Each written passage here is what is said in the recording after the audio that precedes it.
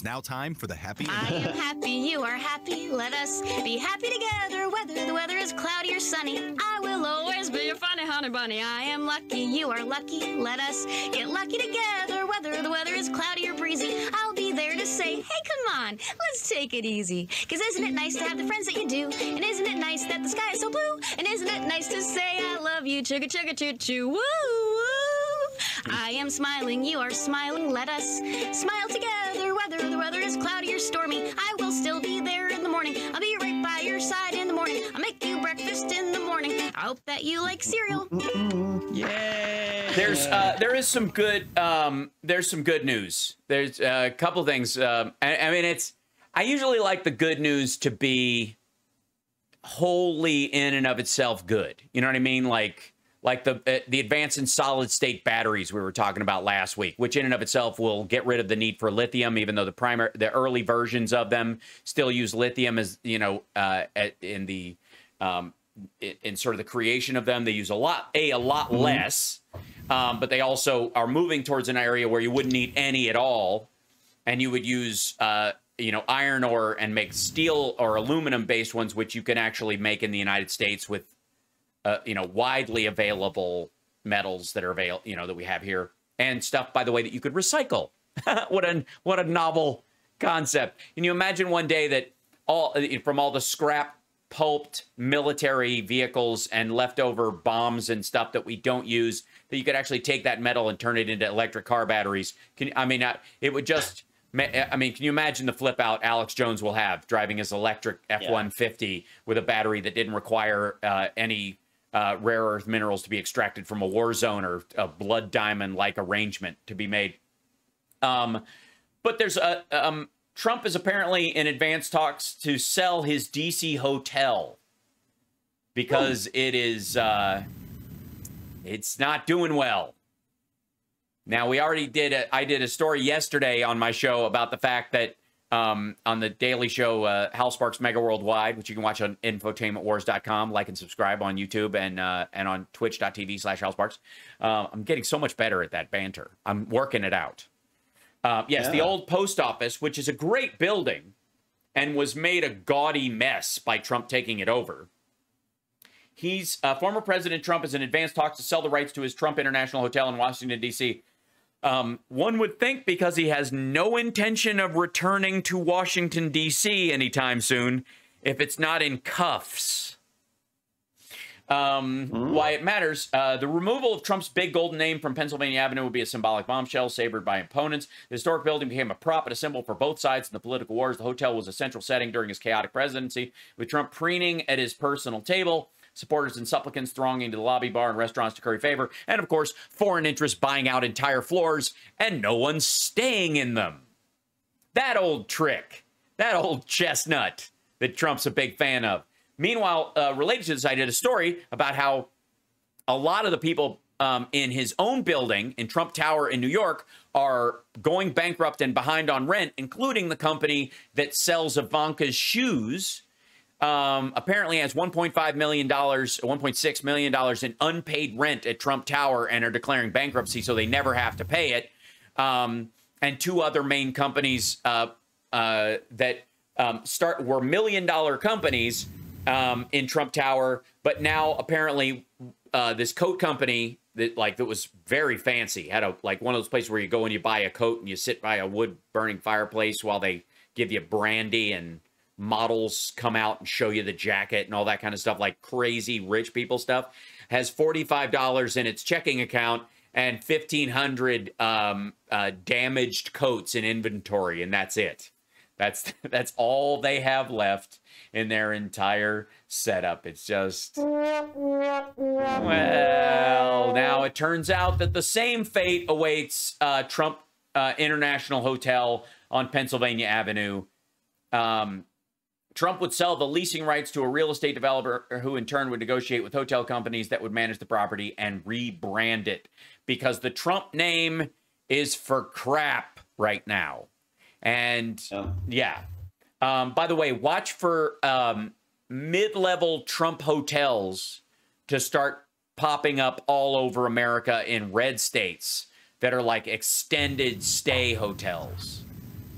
I mean, you're looking at an era where to salvage its name and its empire, the Trump company starts moving its headquarters to Florida, selling its big fancy properties, and buying up a bunch of unused Holiday Inns. That is, if there is a future for the Trump org, and I don't want to give them any advice, that's it. That's what's going to happen. And also the Trump I do think that the Mu variant not jumping vaccines so far I think qualifies as as good news. Vaccine maker Pfizer, by the way, told the Post in an email that it was studying the Mu variant and expected to share data soon with a peer-reviewed journal. Hey, there's a good idea. Who would have thought to do it? When, yeah, don't actually. All right. To date, this is what they told the Post, but they're going to put their findings in a peer-reviewed journal. To date, we are encouraged by both the real-world data and laboratory studies of the vaccine and see no evidence that the virus or circulating variants of concern regularly escape protection. Representatives from other coronavirus manufacturers, Moderna, Johnson & Johnson, and AstraZeneca, have yet to reply to requests for comment. And that kind of tells you a little bit, like, having been House of Pfizer and I had no secondary effects after my second dose. I had site soreness, but no other aspect. I can't tell anybody what to get or what's available. But that is overall good news. They are also finding in England that mixing booster shots, that people got Johnson & Johnson and then got a Pfizer booster, or got Pfizer and got a Johnson & Johnson booster, or got Moderna and got a Pfizer or a Johnson booster, actually helped with efficacy against the Delta variant as well. In people who are immunosuppressed or compromised, that's a good sign that it doesn't have to be the same thing, that your body doesn't have to upregulate to one single dose. That is good news overall. Paul Cardenas, a professor of infectious disease and genomics at Universidad San Francisco de Quito in Ecuador, has studied Mu and told the Post that the current evidence showed that it was likely more transmissible than the original coronavirus strain, as most are. That's how the variants actually get. Mu has been able to compete Gamma and Alpha in most of the parts of Ecuador and Colombia. Again, there's a lot of extra factors in that. However, there was no sign that people should be more worried, Cardenas added.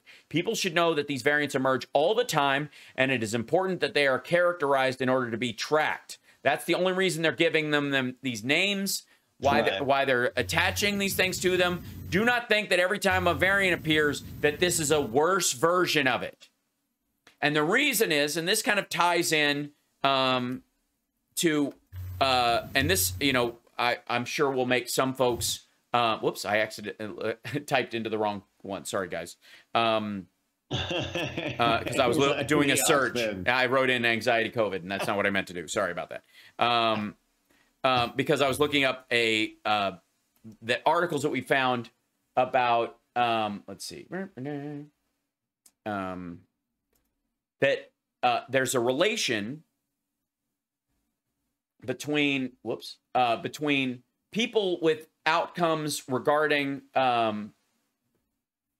who have anxiety and how COVID-19 affects them.